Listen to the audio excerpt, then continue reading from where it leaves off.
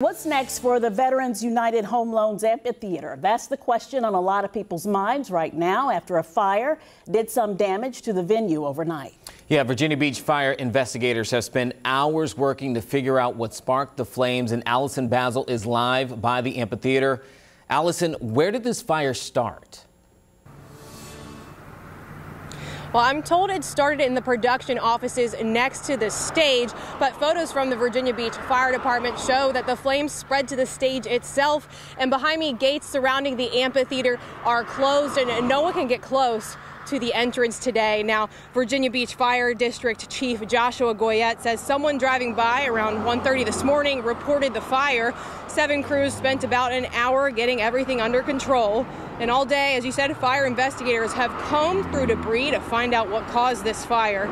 In October, Virginia Beach City Council members voted to put $1 million from the Tourism Investment Program Fund towards renovating the amphitheater before the summer season started. City spokeswoman Tiffany Russell says that included roof and HVAC systems replacements, parking lot LED conversion, and new generators. Russell didn't know if those repairs had started yet. Now, this fire comes just 2 months out from the kickoff to the concert season, and some people in the community hope repairs happen soon so they can enjoy those shows. I always keep my eyes open for local concerts or musicals or plays that are happening, and so yeah, I absolutely will. If they rebuild, I absolutely will come and see something.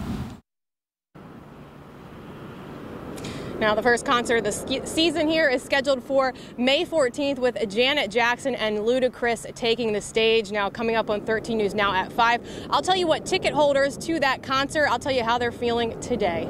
Live in Virginia Beach, Allison Basil, 13 News Now. All right, thank you, Allison. And one firefighter got a small injury during the fire, but a fire spokesperson says that they will recover.